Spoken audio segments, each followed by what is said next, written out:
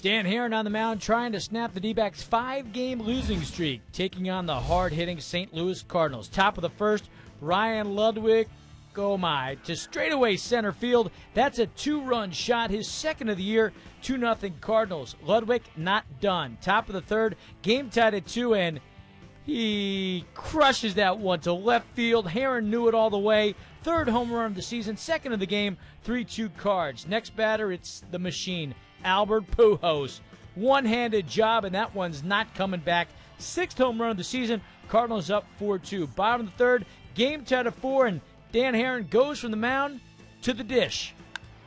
Ground ball, base hit left field. He did jump on it. Herron comes up with a big hit. Top of the fourth, Brendan Ryan to center, and Chris Young misplays that, goes all the way to the wall.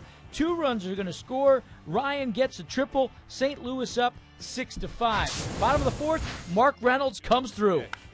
Belted deep left field and way out of here.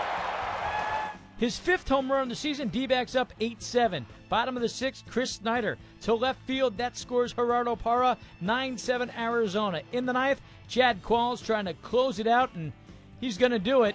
That's it. Arizona wins it by the final of 9-7.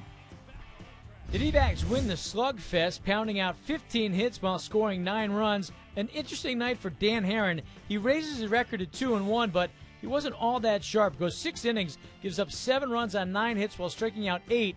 He gave up 3 home runs. But wait, he also went 4 for 4 at the plate. The D-backs did it in the clutch, 6 for 16 hitting with runners in scoring position.